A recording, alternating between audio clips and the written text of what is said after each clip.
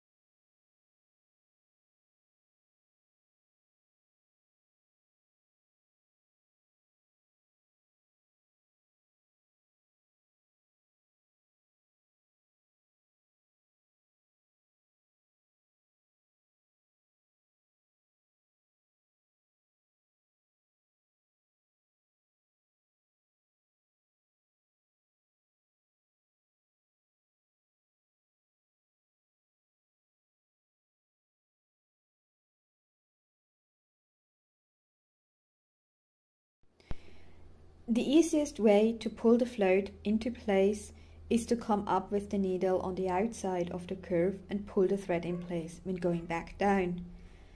As this bar has two opposing curves and I'm always embroidering from left to right and up to down, I have to start somewhere in the middle to achieve the best outcome.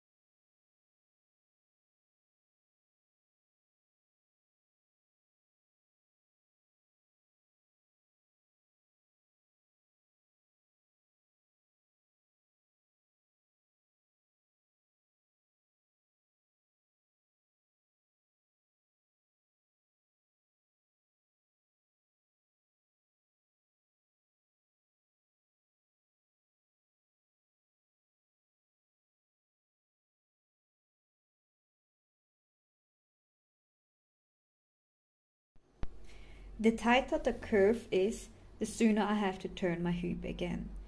In the very tight curve, like at the end of this line, it's almost after every stitch.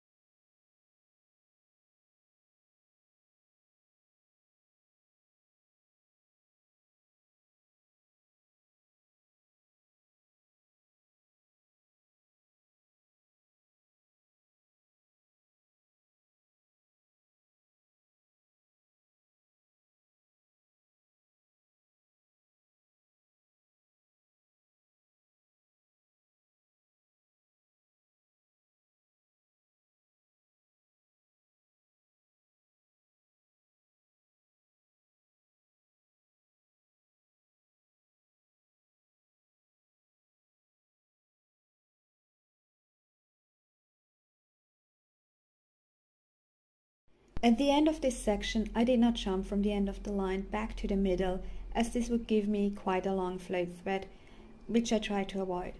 Floats can be a weak point in the embroidery, depending on your finished products, so it's best to avoid them.